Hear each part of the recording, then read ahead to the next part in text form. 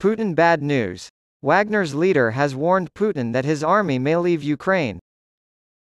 After months of fighting, Russian mercenary group Wagner's founder Yevgeny Prigozhin said on Tuesday that Wagner was not sure if it would remain in Ukraine now that it had captured the eastern Ukrainian city of Bakhmut.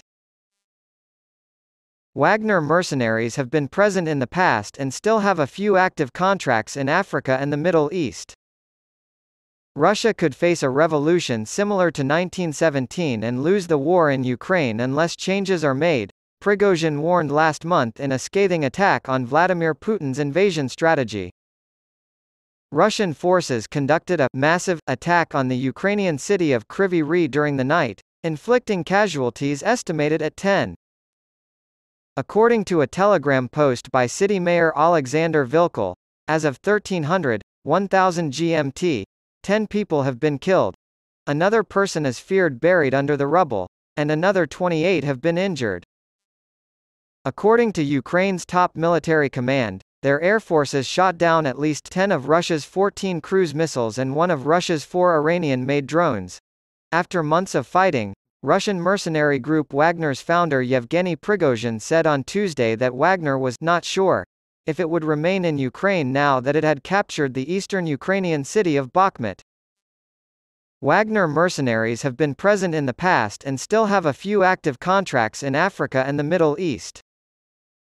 Russia could face a revolution similar to 1917 and lose the war in Ukraine unless changes are made, Prigozhin warned last month in a scathing attack on Vladimir Putin's invasion strategy. One pro-Russian military blogger has claimed that a missile strike has killed a Russian general commanding troops in southern Ukraine. Ukraine has liberated a number of villages in the southern region of Donetsk thanks to their counteroffensive, and one of the most prominent Russian bloggers, Vankor Kotinok, has reported that a senior Russian officer was killed there. The blogger, who has 423,000 subscribers on Telegram, claimed that Chief of Staff of the 35th Combined Arms Army, Major General Sergei Goryachev, was killed as a result of an enemy missile attack. The Armed Forces of Taiwan have published a defense manual that uses cartoonish depictions of Chinese and Taiwanese soldiers to help readers tell them apart. The latest revisions to the Defense Handbook were made public on Tuesday, and they included information on how civilians can use smartphone apps to locate nearby resources like bomb shelters, water, and food.